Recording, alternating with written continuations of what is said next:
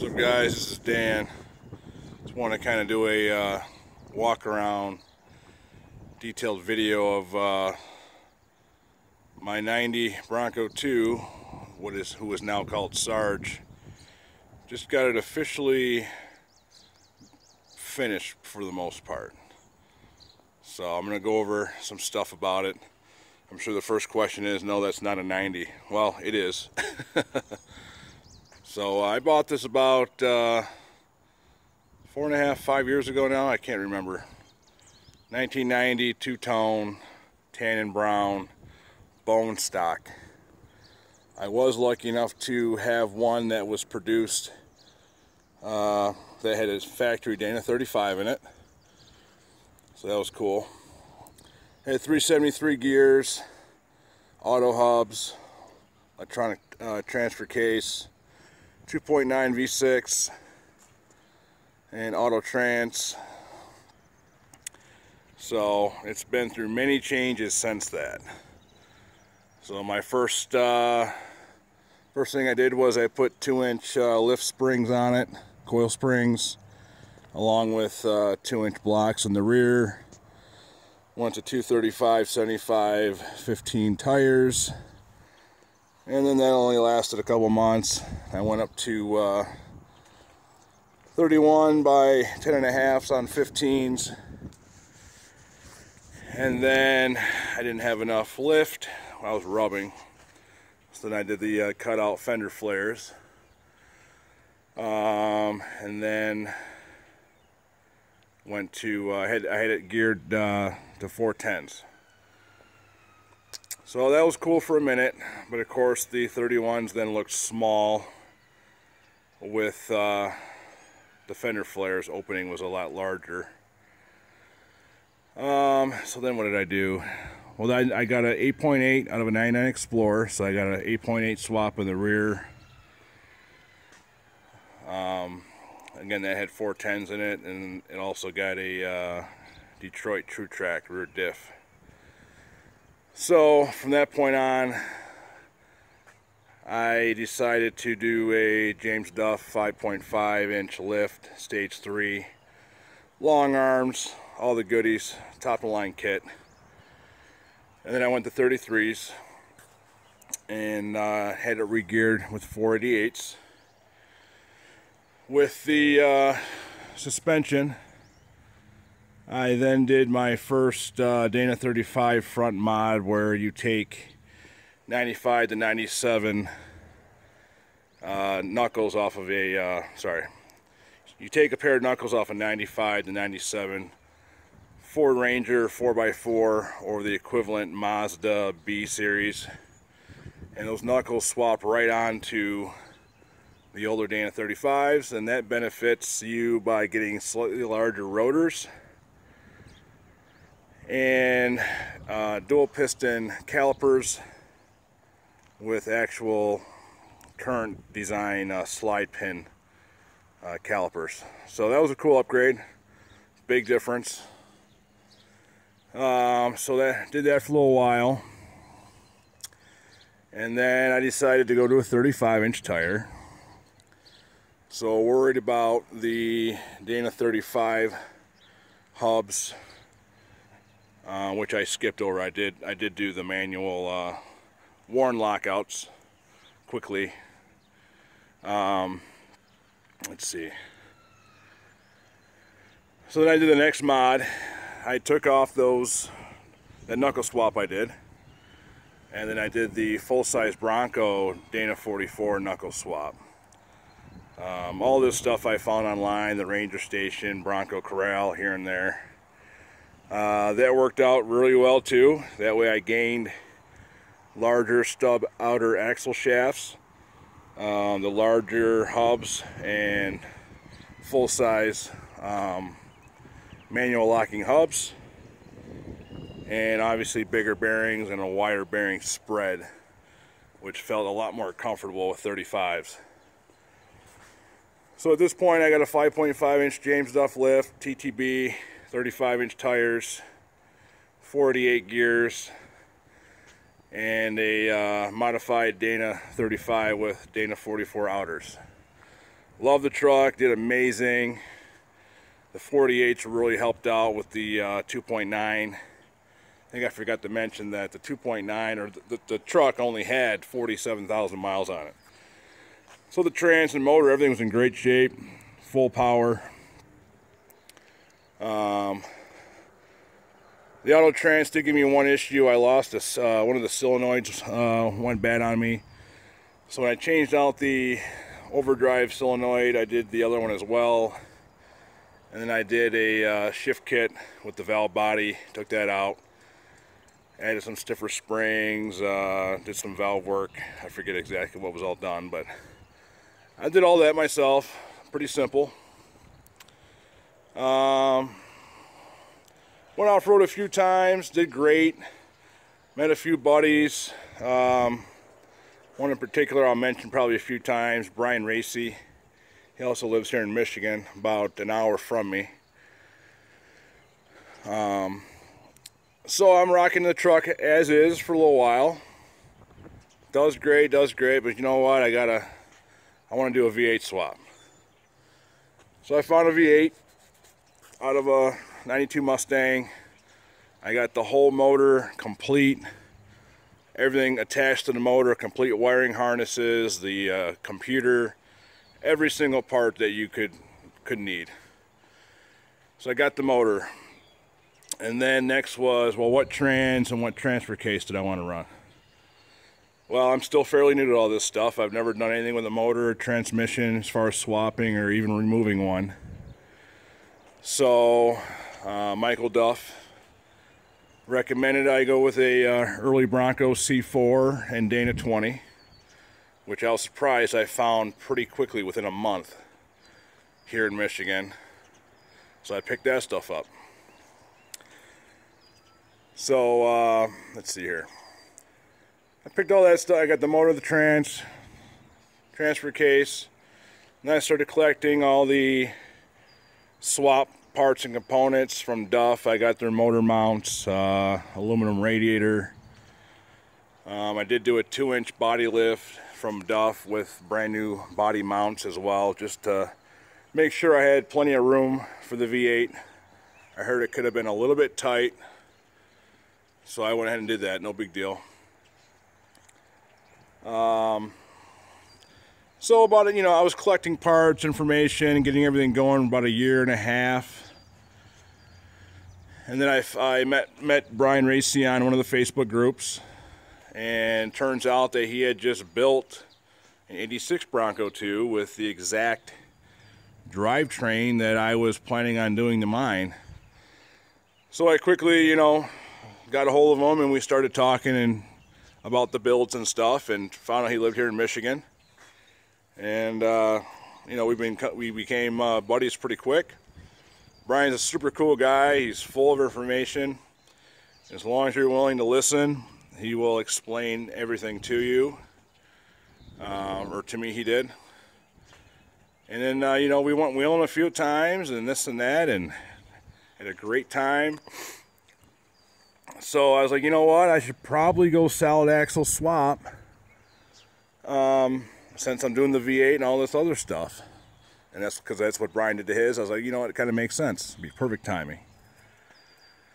So, and then also, I always liked the first gen Bronco 2s better. Back in high school, I had an '88 myself, and I loved it. It's been my favorite truck ever since.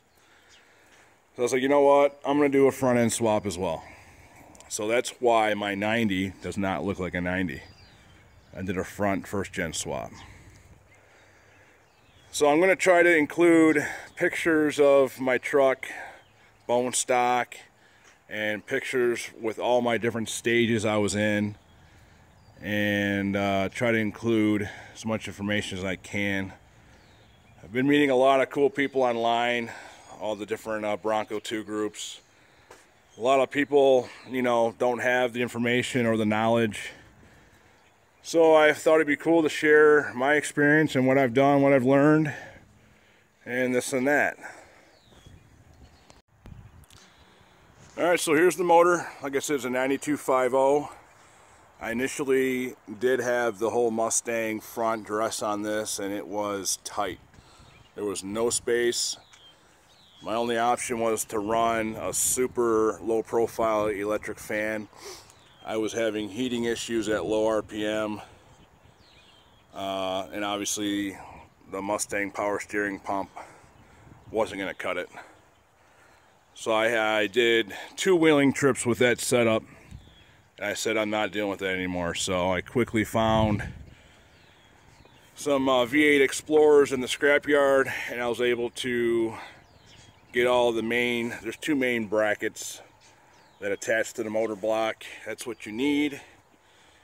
And then I also found out that power steering reservoir, you can't buy that brand new anywhere. Has to come from a junkyard. Same as the water pump pulley. Cannot buy that one brand new anywhere.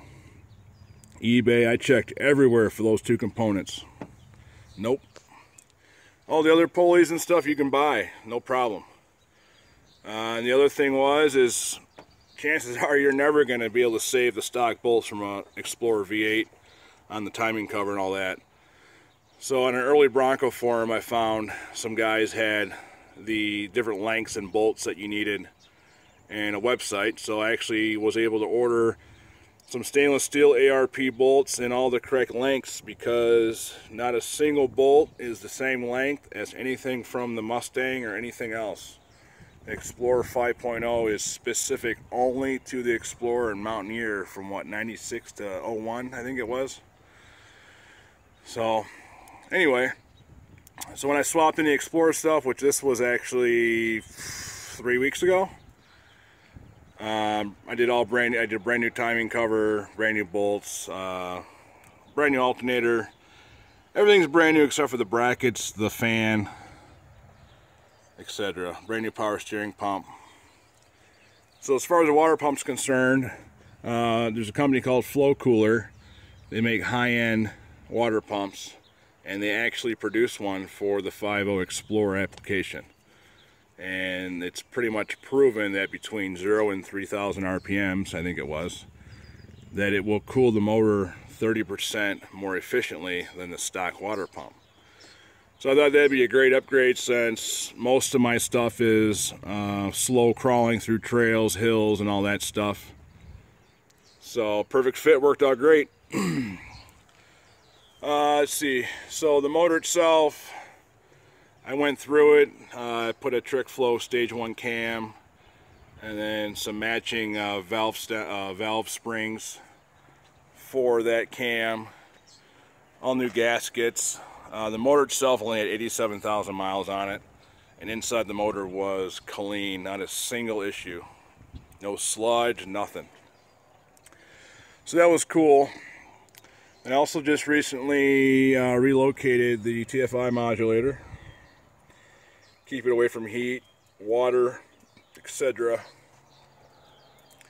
I'm running a BBK 65mm throttle body and a BBK mass airflow sensor. That's 76 millimeters, I believe. The kind of a cold air intake. I know it's not exactly cold air, but it works great. It's protected by the AEM dry flow sock that kind of goes over it. Let's see, what else is there. I did a steering shaft upgrade.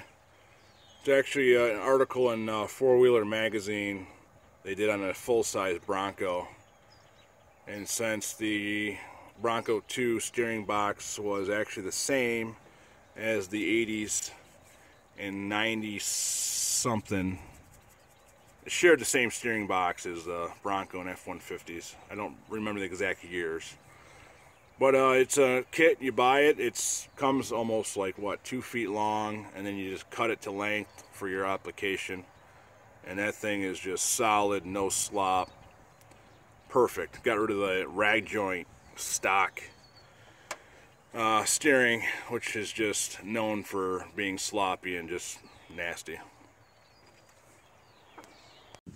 So I did a solid axle swap. I got an axle from a 77 Early Bronco. I had that, well, I didn't have it. My buddy Brian and I rebuilt it. Brian kind of showed me how to do a gear set and all that stuff. So I put the 48 gears in this, and then also a Torqmaster, like a lunchbox style locker. It's their heavier, dutier version of the Aussie.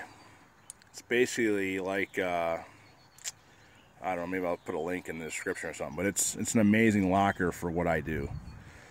I don't need an air locker, electric locker. You know, this is a trail rig, off-road truck.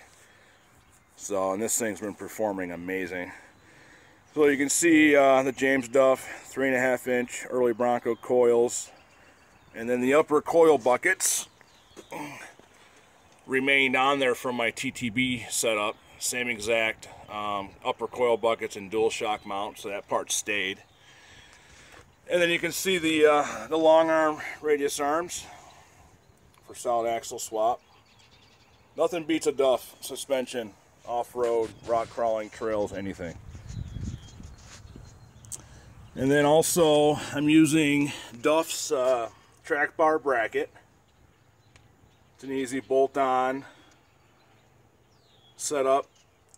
And I'm using from Bronco Graveyard an adjustable track bar, but then James Duff sells a Heim joint. You can see it. A Heim joint frame side end. A little bit better articulation. And then I'm running a James Duff raised track bar mount. Bolts on the stock hole, and then you weld it on the rest of the way. James Duff lower heavy duty coil bucket retainers. And then I'm using Rough Stuff Specialty. It's kind of like a universal kit. It's a Y-Link GM 1-ton steering setup. And it's also over knuckle design, so it gives me a lot more clearance for off-road. So in the back here is the 99 Explorer rear disc axle that's been on since I originally kind of started doing stuff to the truck. I think I mentioned in the first part of the video. But since then I did Iron Rock off-road truss kit. Add a lot of strength. G2 cover, I liked it because it has a fill hole as well as a drain hole. And then I did Yukon gear C-clip eliminator chromoly axle set. So that way I don't have to worry about this rear end at all. Chromoly 31 spline. Also gives you basically like the 4 9-inch bearing setup on the corners. So it's really, really sweet. I know I mentioned I had the 5.5-inch leaf springs from the James Duff kit I had originally. Now since I added the heavy rear back bumper and tire carrier, as well as that 37-inch spare, this spring rate of that leaf spring just was not enough to hold that up. So I did recently, last week, took the leaf springs out, tore them apart, and installed a full-length add-a-leaf from Superlift, and that got me sitting slightly higher in the rear, increased spring rate, and it just worked out perfect. There was no math involved. I just thought I'd try it out. Ended up being perfect. So speaking of the tire carrier and bumper, just had some scrap 2x2 square tubing laying around. Welded up a basic bumper, put in a receiver hitch, and then EMS Off-Road sells the whole spindle kit with all the little lockouts and stuff. I ended up putting one more latch on for safety just because how heavy the spare is, and I didn't really fully trust this style. I may actually just take this off because I really don't need it, because this holds it perfect. So I forgot to mention on the front axle here, I did the heavy duty, best in the business Yukon hardcore lockouts.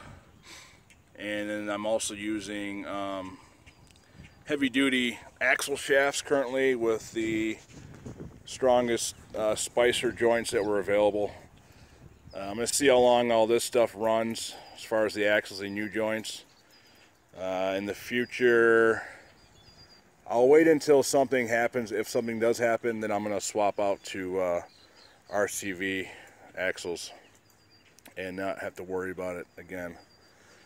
So tires, I'm running a 37, 13.5 on 17s. Nitto mud grapplers. Tires are amazing.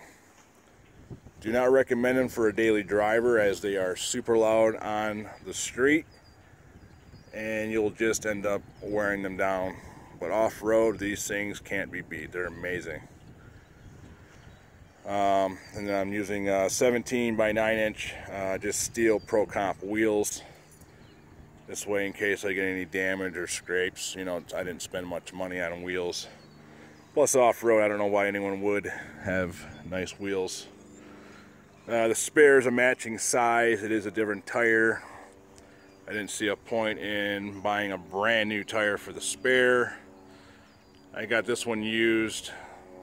It's barely used. I think I got it for $60 off a guy, so really can't beat it. I just kind of I tinted all my lenses. I just like the look. The black and the tan theme to me looks sweet. Got my Sarge decals made. I'm in a local club down in Toledo, Glass City Crawlers. I'm a new member as of this year. Great group of people. My 5.0 badge, GPW 302B2. What is that? Well, I kind of picked a military theme, kind of, as far as paint. I kind of wanted to have military lettering, how they do on all those Jeeps and trucks and stuff. So my buddy Brian's like, you know what, back in the 50s or early 40s, I forget what it was, Ford made or produced a Jeep for the war. And they were called GPWs. He's like, well, how cool would it be to just, you know, in your name thing you're making, call it a GPW, and then 302 for the motor size, and B2 for Bronco II. I was like, oh, that sounds great. Ended up working great, and looks exactly how what I was going for. And then did the Early Bronco 7-inch round headlight swap. Brian's got videos on that. I did a part 2 for his part 1. Pretty simple actually. Bolts right in just like stock. Uses adjusters, a spring, and it just gives it a whole new look. And I just took my Ford emblems from the grill and on the lift gate, sanded them down. Since the grill's black, I painted them to match the paint, desert tan, and then I had a decal lady do the oval outline and script in black for that one. And the back, since the emblem's on the tan, I did the reverse. I painted it black and then had them do the Ford lettering and oval in the desert tan to match. Turned out perfect.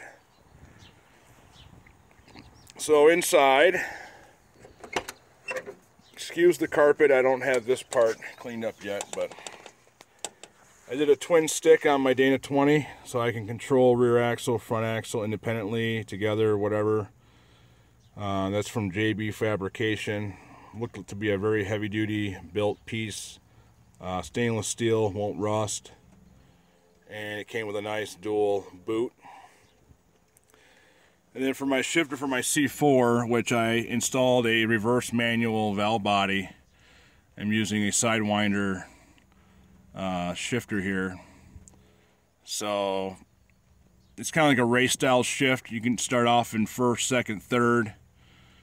For off-road, I like it because you're mainly in first gear and four-wheel drive. If you get kind of squirrely or something's going on, you can quickly get right up to neutral or reverse out of a situation. So, and that I just like the style of the this shifter anyway. Shifts great. I love the control. So far so good. I wouldn't want any other way. Now the gauge cluster I kept pretty much stock. The tachometer is a swap out from a V8 F-150, I think a 92 or so. Swaps right in, perfect. And then I took this new my stock needle off my V6 gauge, so it would match on this V8 gauge. And then I got a Speed Hut GPS driven speedometer, and I kind of did a custom little bezel, fit that right where the stock OEM speedometer was located. And then the rest of the gauges are stock, so it looks 98% OEM. You know, anyone else really wouldn't be able to tell without looking directly at it, but it turned out how I wanted it. Simple, easy, and works great. So I hope that kind of gives everyone an idea of what my build consists of. Again, I'm going to try to go through and throw in pictures of all my different stages and steps, what the truck looked like initially, and how it's transformed. But this truck is a beast. I don't know, it just turned out great. I can say I'm basically done with it. There's nothing else build wise I need to do. A couple of future upgrades and mods. Down the road I probably will do, there's a heavy duty output shaft for the transfer case that I will probably install next fall, winter, just because if I don't break it sooner. I just hear from a lot of the early Bronco guys that that is a weak point on these trucks when wheeling off-road. So between that, and then there's also a lower gear set for the transfer case that you can install. So I might put those gears in too, get even a lower range. Let's see. Oh, I don't know if you can tell or not, but the hood vents are functional. They are cut out and then riveted onto the hood. Almost forgot that little part. So again, I don't really do videos. I've been trying to do some here and there, so I apologize if it seems a little jumpy or unorganized. But you know, if you got any questions or comments, leave them. It's starting to rain here, so I'm gonna end the video here and wrap it up. All right, guys.